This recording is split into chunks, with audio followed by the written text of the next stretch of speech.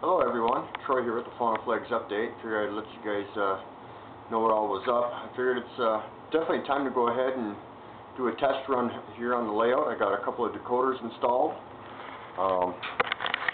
Test run, I'm going to use a GP9 number 315 and a GP7 torpedo tube number 557, both NPs. Got just a small little train here. We're going to start off on the branch line on the south end of the layout.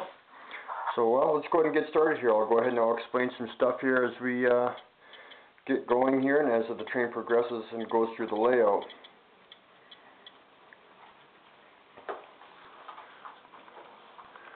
I don't have quite all my wiring done up over here, my turnouts, but we'll see what we can do here to be able to throw the turnouts and get the layout run through.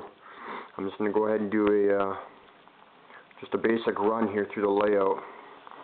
Right now we're basically leaving the branch line. We're getting ready to cross over a trestle, or a soon-to-be trestle, which will be right up over here. There's technically three trestles that will be installed. Or one here, the one that the train is on now, and then one just on the other side, which goes to a whole other section of the layout, which has not been built yet. And right up over here, the train's going to be entering into a tunnel, someplace right up over into here. And there's another tunnel that actually sits right up over in here. This is a crossover, so as the train comes down from the other part, it can actually go ahead and be able to reverse itself and be able to come back down and not cross back over. These two tracks right here is basically it's an eastbound and westbound, because I have a coal train that will be heading up for another 10-foot add-on to the layout. There's also another section right up over here. There's another bridge that comes across that heads out to the rest of the branch line. Now the train's actually coming back down the branch line here. It's not a very big train, but it'll work for the test run.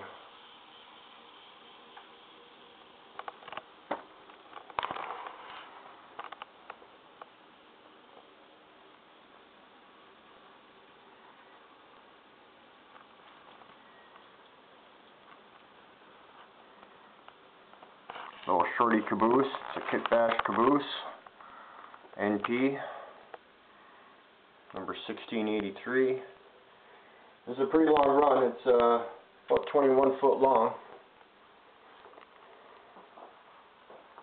Coming down the branch line, and where the engines are now, there's going to be another trestle right up over in here, into this section, which comes up over my yard area and my main line.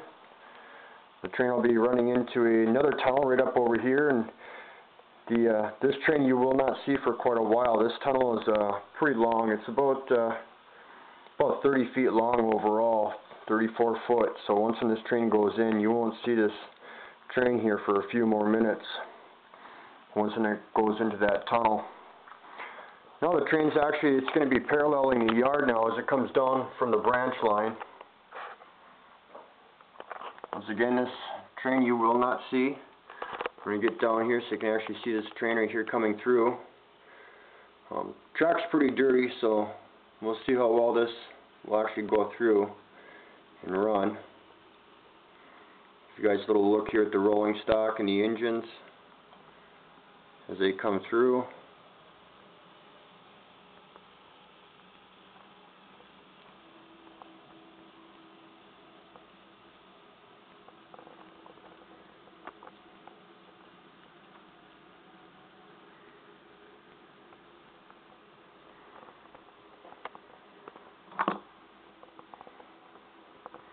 Now we're advanced ourselves. Now the train's got a couple of choices here. It can either take off and go for the valley, or also can come right back up into the yard again.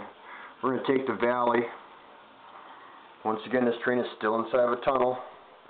This train will not come out of the tunnel till right about in here someplace. It'll actually come back up out of the tunnel. And here's my siding. The train's just getting ready to enter into the siding now, or go by it actually. I'm going to get up over here on top of the chair and give you guys a up above look at what it will actually look like coming through the valley here as this train comes around. You guys will have to excuse me here. I'm trying to hold the camera as still as possible so I'm not too shaky here with everything.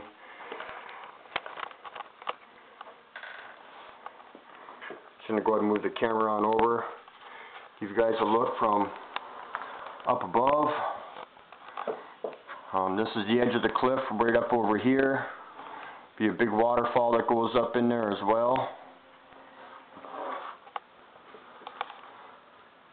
And right where that tunnel right there is, right where that cliff is, it'll be going back inside the tunnel again. Once again, this train will be gone for about 12 feet. Actually, it's a little bit longer than that. Probably about 18 feet actually. It's a 4-foot radius.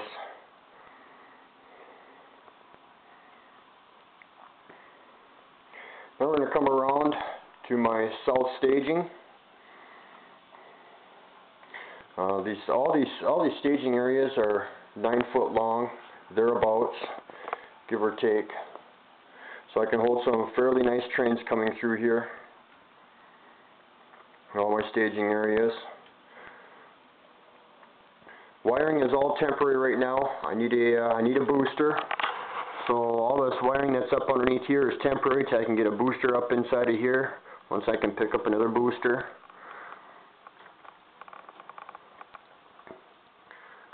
Coming around through the hidden staging here.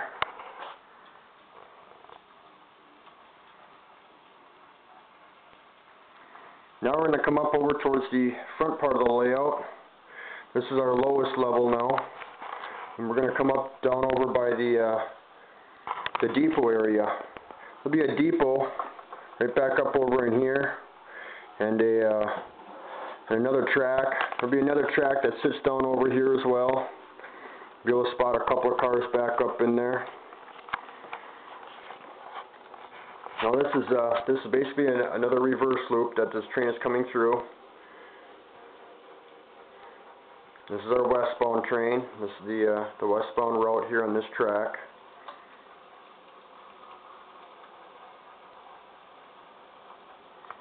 Goes into a tunnel. That tunnel will be right about in here. I got to trim that right there off. And it comes around by the roundhouse area here. And then it'll pop back out. I'm going to walk around over here to the other side. And right where the train's coming through now, up over here, this will be right where all my lumber mill and stuff will be. And a few other buildings, so there will be some more switching down through there as well.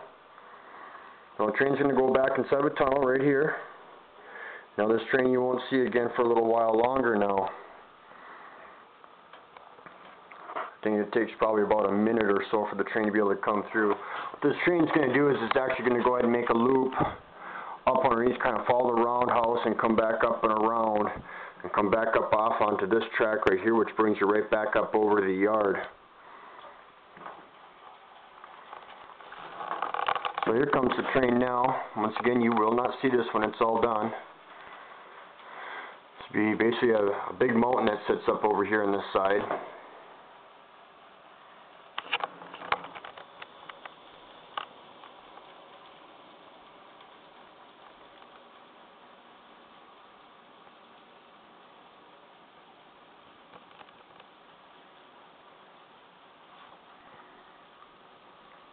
Now as this train makes this loop, there's another 4-foot section through here. Now this train, you won't see this train now till it hits right about in here someplace. It'll actually pop out just before this turnout, and this right here will be my other siding. We're not sure yet where we're going to actually put that tunnel. We'll figure something else. Now we're going to come down the main line. We're going to parallel the yard. Then now we're going to go ahead and come on down to my B staging. This is on the north end of the layout. The only one I'm not going to take you guys through is up through my actual north staging, which right now I'm calling that my A staging. And the reason being is that right there basically just holds the train, so the train can be able to pull in coming up out of the yard or out of the valley, either direction, and be able to stop the train up there and be able to pull out another one. So it gives you the illusion that there's actually more trains that are coming through than what you think. So once a train disappears inside of a tunnel and another one comes out, everybody's trying to figure out what's going on. Now this train is going to be entering into another tunnel, approximately right about in here. And back over to the east end of the layout. We're coming around the corner now. We're going to go ahead and hit the B staging. Now right here we have a couple different sections here to choose. If we take this track, we can go straight up over to our valley and take us down to our south staging. Or we can come this way, the route that it's on now, and go over to our B staging.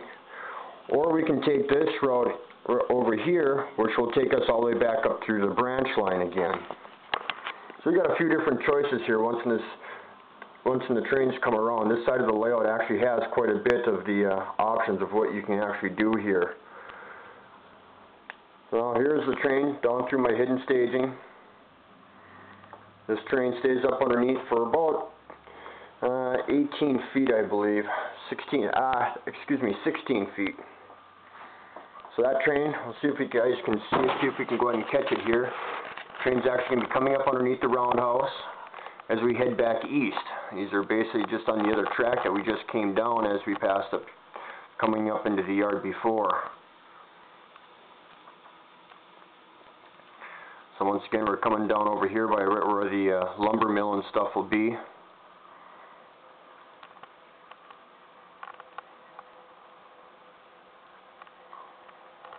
Now we're going to head back over towards the depot area of the layout.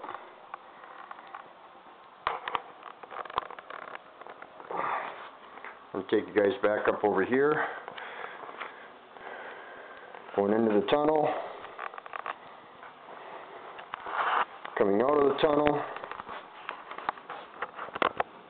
Now we're on the eastbound track.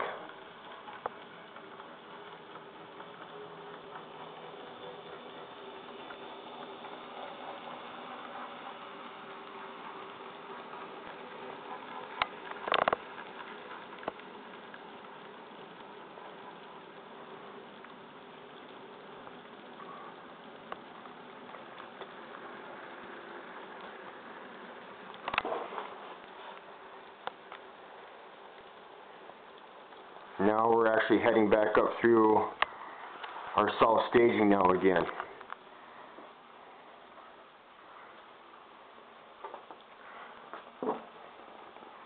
Those are south staging tracks.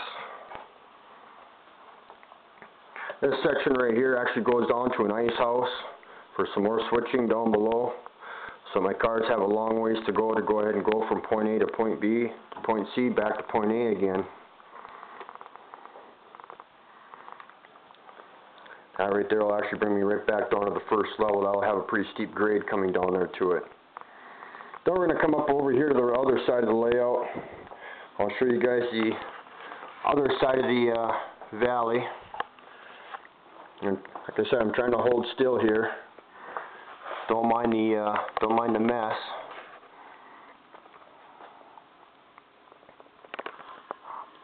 I don't know how well this train will handle pulling these cars coming up. I guess we'll soon find out, see if it'll actually pull them. It shouldn't have no problems though.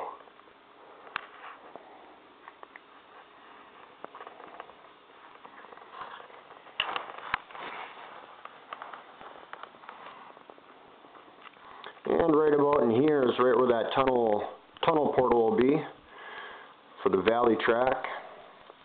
Now we're going to go ahead and head down through the valley. Now we're coming back through it the opposite direction.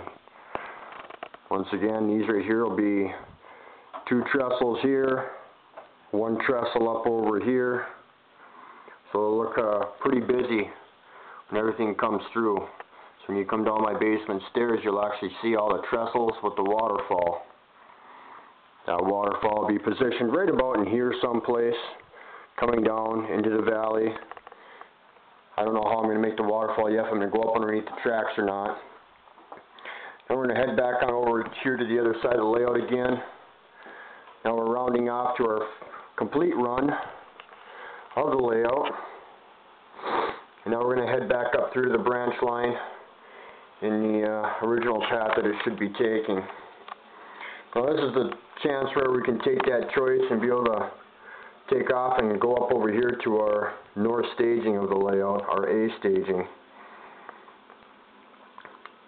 So you can actually take a train, run it all the way up, run it through the layout, or bypass part of the layout, be able to hide the train back there, pull out another train, and not really know what's going on. With 3 different sections of hidden staging, you can be pulling trains in and pulling different trains back out. Layout will never go ahead and sleep.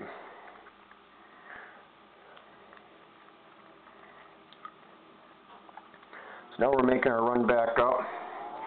Right where it makes this curve is actually the steepest part of the whole grade on this entire layout, which I still have to fix yet. Seems to do okay going up there, but that sits at about a 2.2 to 2.3% grade. It's a little too steep for my liking, so we're going to drop that down just a little bit and get that part right there of the layout fixed. Originally this layout, wherever this track right here is, where the train's coming across now, is supposed to be coming across right where it is now, right where this part here is. So this train should be coming around the loop and coming around the opposite direction. Well, we couldn't get our grades properly, so this is what we ended up coming out with. And in order for us to go and get the height that we needed for our waterfall and the scenery that we wanted to achieve with everything, this is kind of how everything turned out.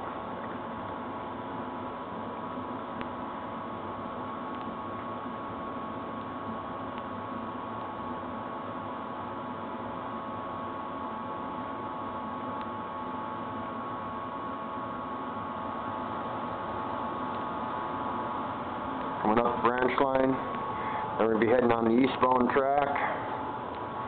This is on our outside.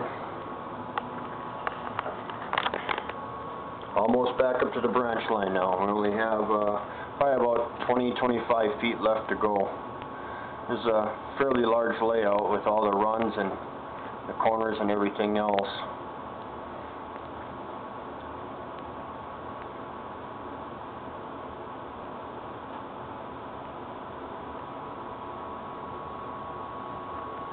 Just crawling on up.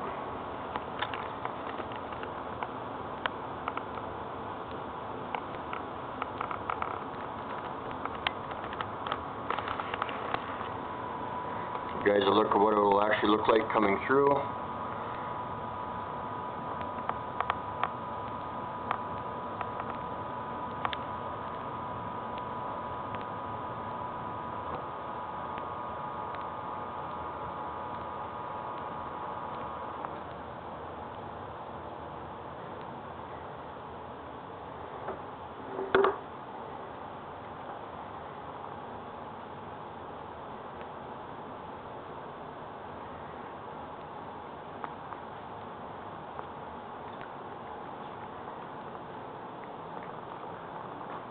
Back out of the tunnel, right about in here, and this is all cliff between the valley and the south end of the layout for the branch line.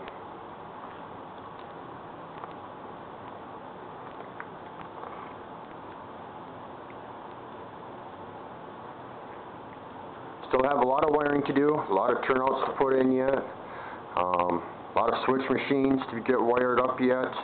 Control panels. Getting closer to scenery, not too far off, but there's still a lot more that has to be done. Getting ready to start operating with computer control.